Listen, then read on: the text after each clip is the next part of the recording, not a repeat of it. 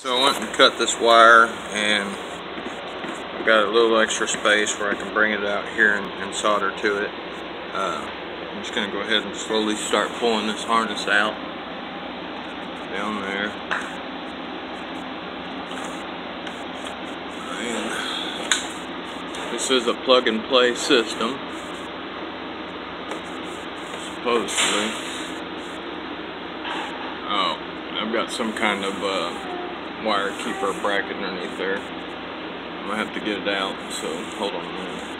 There's something. Actually, I might be able to pop it out through the bottom. There we go. That little wire holder.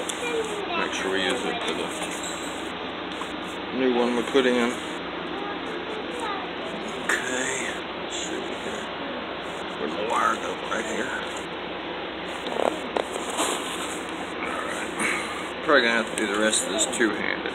But anyway, just go ahead and pull that out through there. Pull it out through there. There was one little clip back behind there that had it. So pull it out.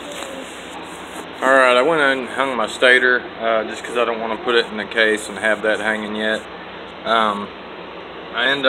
I couldn't get it back through. It's supposed to go back through that hole right there. That's part of the swing arm.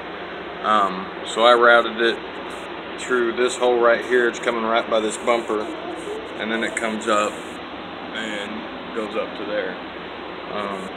I've got my one wire cut there. I got this one ready to solder, so I'm going to go ahead and do that now. We'll call this part 3, and then we'll mount that inside the case, do all the wires, and be done. Alright, got my wires soldered together and shrink wrapped. Got it routed up there, so we're going to mount this into the case and we'll bolt it back in. Alright, got the stator back in the cover. Got all these torqued back up. Gonna probably zip tie my wire there. But now we've got a new connector here. This is the ad said, and it's nice of them to send it. This other one's in bad shape, so we'll do one of these at a time. It's just plug and play. So we'll do this top wire first, which will be this wire right here, and we'll cut it, put a new connector on it, slide it in, and go from there. Alright, make sure you get, I lost my lighting, so my phone's about dead. Make sure you get your rubber garment that's going to seal everything in there too. So I've got that one in, got the other two to do. And just remember, when you're doing this, it's a mirrored process because this is facing. So we'll do this one next, which will be that one there. Alright, we zip tied our wire up away from our chain, got everything put back together here. Sorry, I don't have a light, my battery's about dead.